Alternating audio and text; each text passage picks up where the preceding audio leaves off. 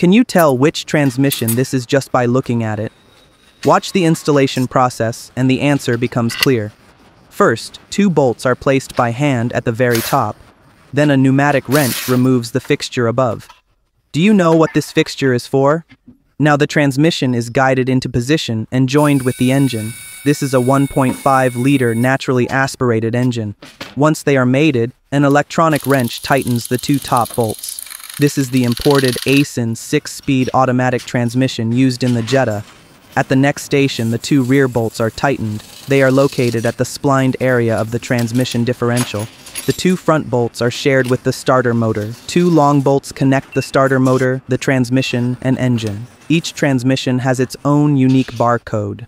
This information is stored in the main system and kept on record for 15 years. Next, a ventilation tube is installed on top of the transmission. Its role is to balance internal pressure. Without it, excess pressure would escape through the oil seal. Now the starter motor is fully tightened, locking the engine and transmission together. Finally, the 3 bolts at the very bottom are installed. Look closely underneath. There is a small hole, and you can see the gears inside.